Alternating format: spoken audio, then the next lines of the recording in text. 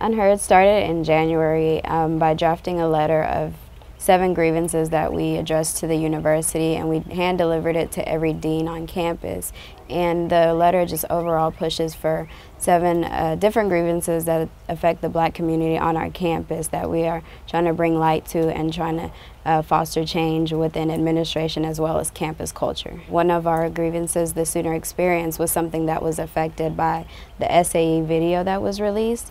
And so everybody kind of just turned to us, seeing what we had been doing over the past couple months, and kind of looked to us to do something. And so we did start a hashtag to release that video. And since then, we've been talking to a lot of people about our movement. Excuse me, we're not an organization, we're a movement. And the letter that we've written and the changes that we've made and the conversations that we've had with the president and the university. When school resumes again, I hope that the dialogue is still going.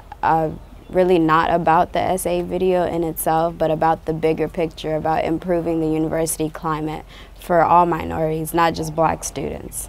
I'm not worried about anything thus far because, like I said, everything that we've done has been peaceful.